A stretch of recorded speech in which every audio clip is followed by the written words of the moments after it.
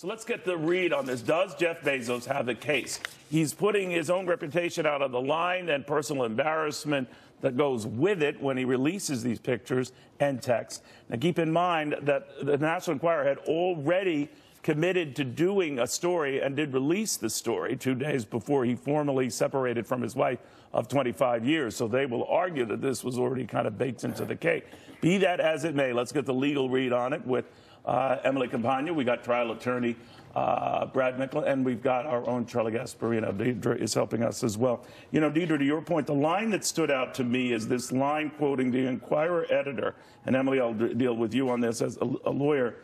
This is the Enquirer editor, Dylan Howard, emailing to the Bezos team.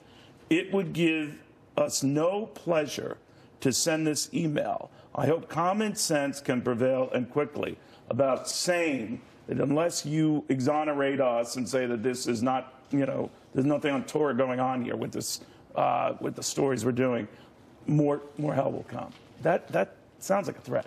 It does sound like a threat, and that's kind of the whole thing when you said common sense. When we distill this down, do we want to have as legal an aggressive boardroom tactic of threatening the publication of stolen nude photographs for someone? Absolutely not. And it's also pretty clear that the thing of value that AMI saw was clearly not only the investigation itself, but what it was uncovering, right? There was potentially large threats to them in that capacity, although now the fact that they are likely engaging in criminal conduct opens the door for a tremendous amount of ramifications for them with the DOJ in the Southern District of New York. All right, so Brad, at the core here is, did American media through the Enquirer know full well that it was going to release still more threatening material after already having done so to let Jeff Bezos know that this is serious, and hold over them the possibility we won't release that if you do this? Isn't that a threat? I don't think so. I think this is just like the Super Bowl of the billionaires. You have AMI versus the Post.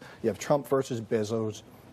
But if you look at what was communicated... The president is involved here then by that? Well, I mean, there's been comments back and forth between President Trump and the potential divorce of the Bezos. Well, do you think it leads to any government entity that might have been able to get their hands on these things? No. Well, that's a different issue. Be a whole different... I think how they intercepted, if they intercepted these messages or these communications, very different. But the letter that was sent, I don't think rises to the level of extortion. How can it not? I mean, let's look at it this way.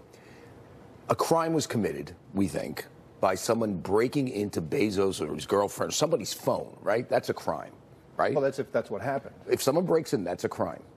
Bezos hires a private investigator to figure out who committed the crime.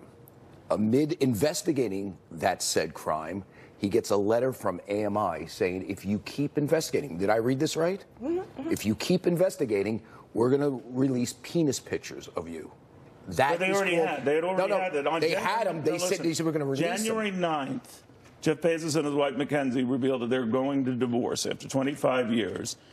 2 days after the Enquirer had already informed him that this was coming out with the text, with the questionable pictures, they simply had more. I just wonder if at that stage, Deidre, he had said, well, what more What I'm wondering, too, is, so the source of the text and the photos from January, what if some people have said, oh, maybe it was like her brother? Now, I mean, can the brother be charged? Come up. Michael Sanchez has denied any involvement. He's a California PR type. He's connected to...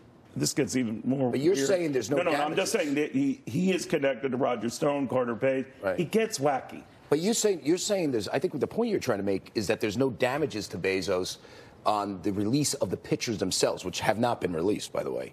I tell you... He's already... What I'm saying is they already had it. The story's coming out. He knows it's coming out.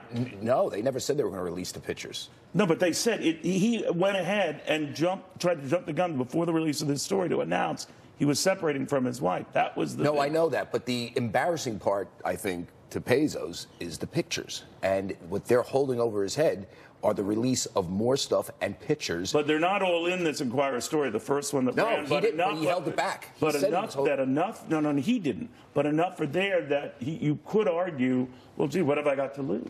Absolutely. And I do a couple points. Number one, it doesn't matter for the crime of extortion how the threat was obtained. So the embarrassing thing or the threat of force or fear or violence or intimidation, that is a separate thing than the obtaining of the item. That's number one. Number two, I think this this is an extreme show of force and power on Bezos's part. I'm the richest guy in the world. Guess what? Here's this. You're trying to strong-arm me? Yeah. How about this? He is absolutely throwing the curtains wide open but on this. But he's risking a lot sleazy... doing it, and he acknowledged that. And Brad, you can help me with this. He said, of course, I don't want personal photos published, but I also don't want to participate in their well-known practice, referring to the Enquirer, of blackmail, political favors, political attacks, and corruption. A clear reference to David Pecker's association with the president. Sure.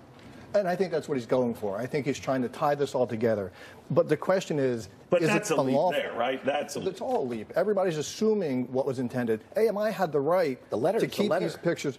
They had the right to keep the pictures or publish them. No, just like and by the way, but think about this, Charlie. Right This is the world's richest man. No, it would be a big story anyway. And this is a tawdry one but that would already get a lot of attention. I don't understand why there's even any disagreement about this. They sent him a letter. They said, if you don't do this, we will do that. It didn't really say that. But I think in New York, and you know No, this it better said than it. I do, but in New York, right, you cannot publish something with an attempt to kind of create contempt or ridicule. I mean, that's New York law, right? This is also the National Enquirer we're talking about. Well, I mean, there's they're also an known element for of that. malice. No, but I'm just saying they do being a function in public New York. figure. Yes, absolutely. That's why when we get mired in these details, the bigger picture is so clear. Someone was threatened to stop doing an activity with something embarrassing, the threat of something humiliating to his Well, they reputation. made it very clear. They said that literally the Enquirer editor, this is an editor involved in this, no schmo, Dylan Howard, who suggests very clearly that they would publish this series of additional photos of Jeff Bezos and Ms. Sanchez if AMI's terms weren't met. Again, I go back to the quote, the email that's there. It would give no editor pleasure to send this email. I hope common sense can prevail. And quickly. How would you defend? What if American media engaged you to defend them? What would you say? As far as a criminal matter goes, you can't tell anything from that statement what was being requested or what was being offered. It's the editor now getting involved. Right, it's but there's the editor nothing, of it doesn't this getting say, involved. give me this. It doesn't say I'm going to do that. No, it says I hope it will prevail. No, absolve the Enquirer. Absolve the Enquirer. Yeah, that's a big different thing. I don't think the letter says anything. It says absolve the Enquirer or else we're going to show you private parts. We're talking about criminal law. We're talking about... I know that. That's called extortion. No, I don't think you think it is extortion. I do, and especially I think that the plot thickens when, given the allegations that Bezos put forth that the investigation was uncovering in terms of Saudi relationship, it kind of, to me, it thickens the plot because it's clear there's he a thing of owns the value. Washington Post. Yes, Post, of course. Of course, it was killed. There were a lot of stories that obviously the Enquirer had done talking up the Saudi prince as a new, visionary leader and all of that. So there are a lot of weird things going on that level. But what if this investigation tries to get to the bottom of a government entity that could have gotten those texts? All bets are off then, right? Wait, you're saying if a government... Well, he wants to find out how the hell will this get out there? Yeah, absolutely. So he is obviously saying that there were other elements here that had and found ways to get access to these that might not just be the Enquirer. Absolutely, and of course the ramifications from that would be tremendous too. And I think that the larger... He's clearly inferring here that this is linked to...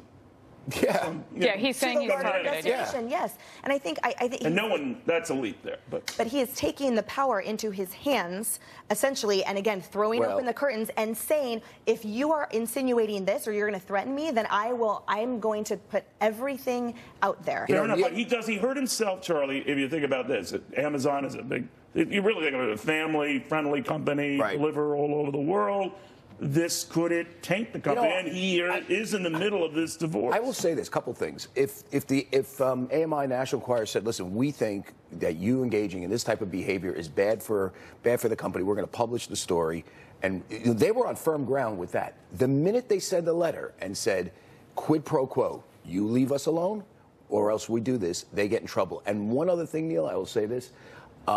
Southern District, when it went after AMI on the initial Michael Cohen stuff, went after them not as a journalistic enterprise, but as they dropped all that First Amendment protections. They couldn't get that. they're probably going to get in on this too. They're going to be treated not as a journalism entity. They're going to be treated as a but suspect. if they violated this 3-year agreement they had, well, then they're really screwed. They're going perjury, obstruction. It renders them vulnerable to perjury and obstruction of justice, which is said in the agreement. It's quoted, and then also prosecution of any subsequent. Now, before these latest lawyer clarifications, AMI's attorney John Fine had said, "We emphatically reject any assertion that that its reporting, referring to Enquirer, was instigated, dictated, or influenced in any manner by external forces, political or otherwise." Clearly saying here, they're not this doing it for Trump. Come from Trump. They went overboard to say that, didn't they? I don't know. I think this still is more of Bezos' attempt to manage public perception. I think his role as a leader of Amazon. You don't think he was strong-armed here? I'm leaving out the suspicions about the White House. I think it may have been a foolish letter, but I don't think it was a criminal one. I think his reaction was overboard. Even the fact that American media was already in the timeout chair. What do you mean?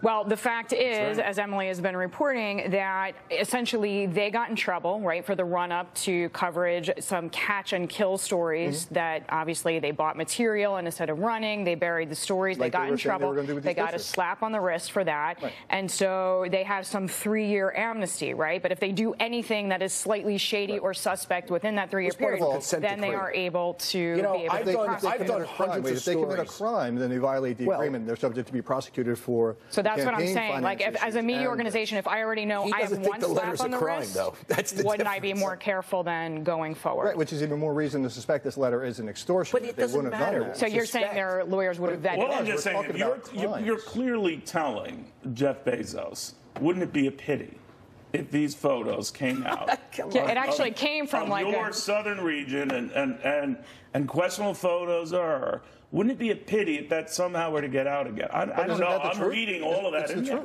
Right, but it's the truth. Well, no, they didn't say, give me money. They didn't say, I'm going to damage your reputation. He hasn't denied these are images of himself. No, he has not denied any of these images. In fact, he's put them up there. I think the bigger issue that he's risking a lot. He should be more concerned with how did they get him and who. Well, he is. That's why he hired the investigator.